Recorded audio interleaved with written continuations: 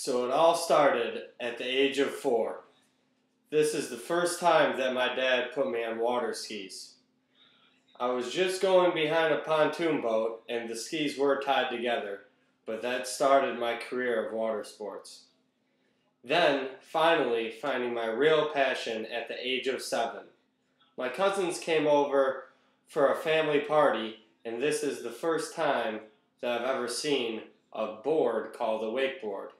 They had a mini board, and this, I had no idea what it was, but I've loved water skiing and tubing and so on and so forth, so I decided to try to wakeboard. Many people, it is very difficult to get up on a wakeboard for their first attempt. A lot of people that I've seen, it takes 20 or 30 tries. My first attempt on a wakeboard, I popped right up.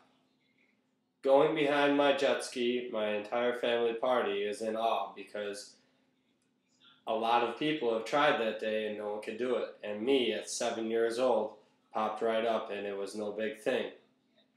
Then, at the age of 10, is the first time that I tried to flip. From the age of 10 to 13, I was able to do flips and land without the handle, which isn't really too impressive. But a lot of people saw this young little kid doing flips on a wakeboard and were extremely impressed. Finally, my dad got our family a speedboat. We got my speedboat, and at the age of 14, I landed my first back roll, which is you come in on your heel side edge and you completely flip by throwing your board away from your body over your head and landing on the other side of the wake. I was extremely excited. Still to this day might be one of the happiest days of my life because I have been trying to land a flip for now what has been 4 years. Completely getting frustrated days after days of trying 20 or 30 flips a day, landing without the rope, coasting out into the flats with no rope, which is one of the most frustrating things. Then, I continued on with my career of wakeboarding. A few weeks later, I landed my first 360, which with a 360 on a wakeboard, since you're holding the handle right out here, you have to go and completely turn and pass the handle behind your back and land.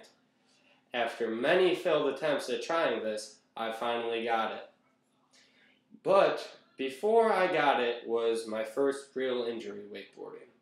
That is where I tried a 360, I missed the handle, and I separated my shoulder. From then on, I have done many things with wakeboarding up to today. I've traveled to Florida, Kansas City, Ohio, all to different cable parks wakeboarding.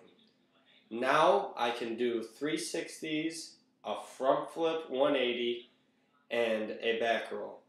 So every single day is a new adventure for me. I'm always trying to get better at everything I do with wakeboarding because it is by far my favorite sport. Even though I've played a lot of different sports in my career, wakeboarding is by far my favorite.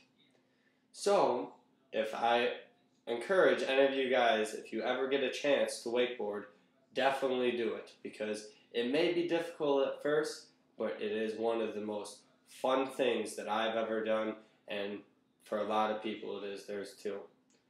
So, thank you and have a great day.